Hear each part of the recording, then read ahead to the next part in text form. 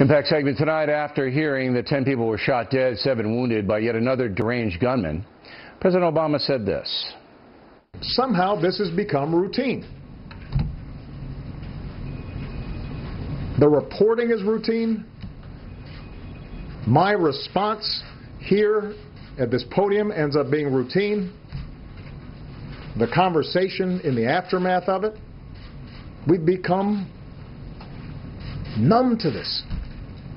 We talked about this after Columbine and Blacksburg, after Tucson, after Newtown, after Aurora, after Charleston.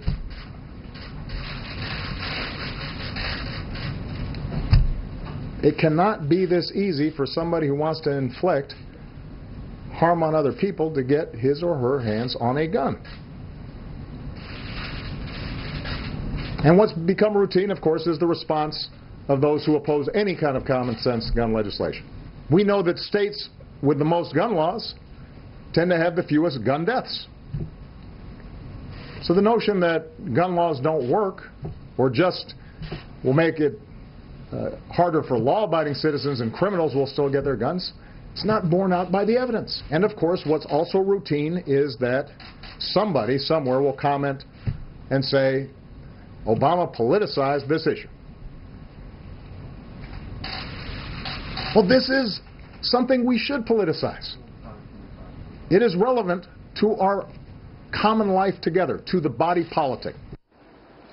Okay, now, I don't have a script here. I'm just talking to President Obama right now, okay? It's just me to him. You say that the states that have the most gun laws have the least gun violence. Your home state of Illinois has perhaps the most stringent gun laws in the country. Chicago is the largest city in Illinois.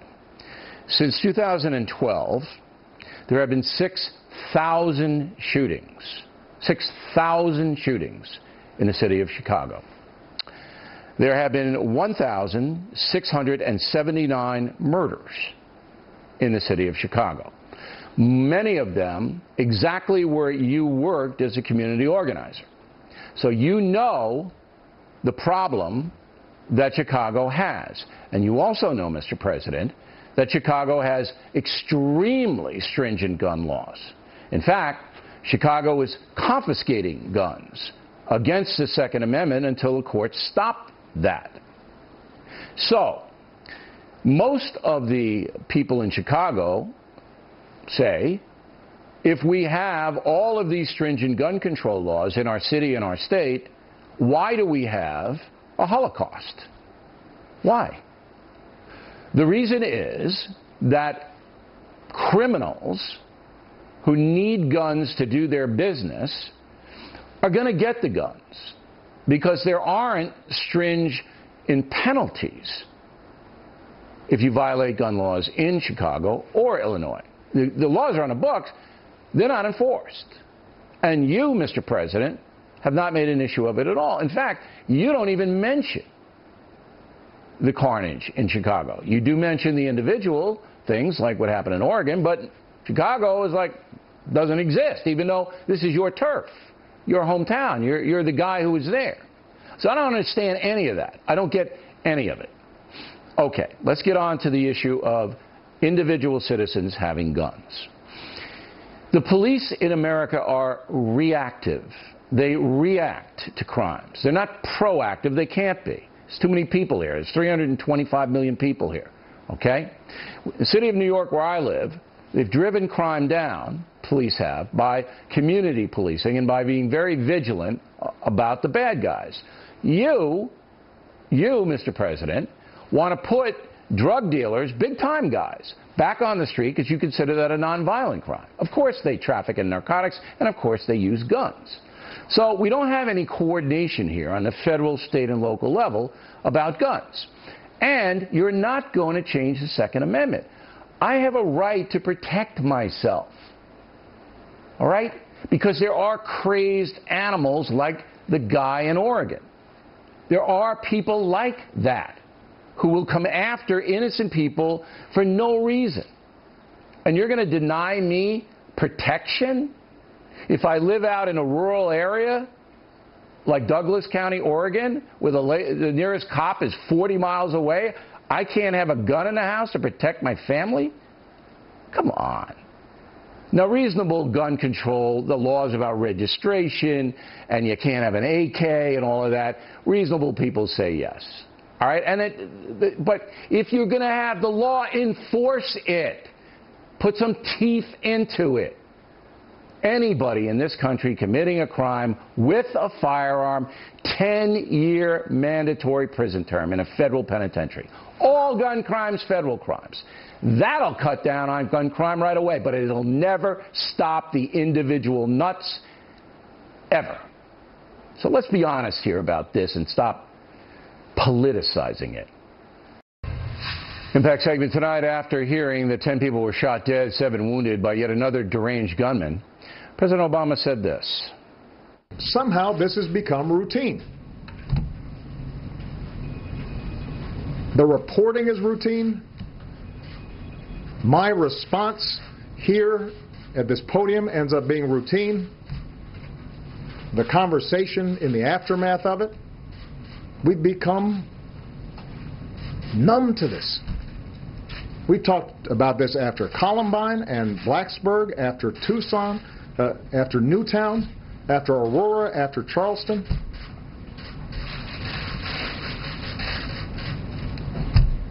It cannot be this easy for somebody who wants to inflict harm on other people to get his or her hands on a gun. And what's become routine, of course, is the response of those who oppose any kind of common sense in the country. Chicago is the largest city in Illinois. Since 2012, there have been 6,000 shootings. 6,000 shootings in the city of Chicago. There have been 1,679 murders in the city of Chicago. Many of them exactly where you worked as a community organizer. So you know the problem that Chicago has. And you also know, Mr. President, that Chicago has extremely stringent gun laws. In fact, Chicago is confiscating guns against the Second Amendment until the courts stop that. So, most of the people in Chicago say, if we have all of these stringent gun control laws in our city and our state, why do we have a Holocaust? Why? The reason is that criminals who need guns to do their business are going to get the guns because there aren't stringent penalties if you violate gun laws in Chicago or Illinois. The laws are on the books. They're not enforced.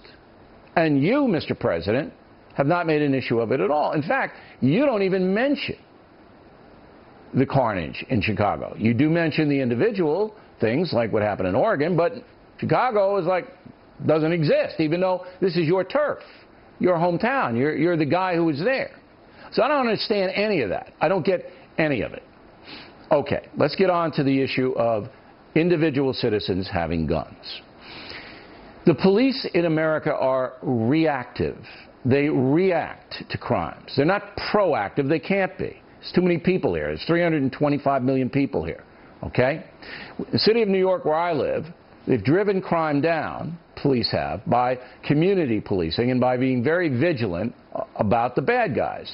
You, Mr. President, want to put drug dealers, big-time guys, back on the street because you consider that a nonviolent crime. Of course they traffic in narcotics, and of course they use guns. So we don't have any coordination here on the federal, state, and local level about guns. And you're not going to change the Second Amendment.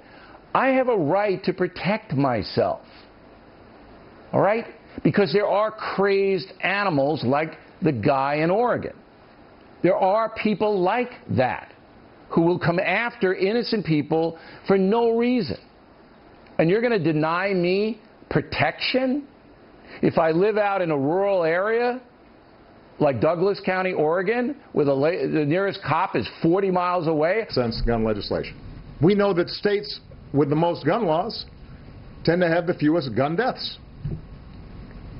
So the notion that gun laws don't work or just will make it harder for law-abiding citizens and criminals will still get their guns, it's not borne out by the evidence. And of course, what's also routine is that somebody somewhere will comment and say, Obama politicized this issue.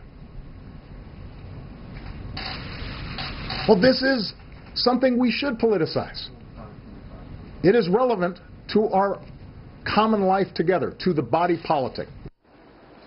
Okay, now, I don't have a script here. I'm just talking to President Obama right now, okay? It's just me to him.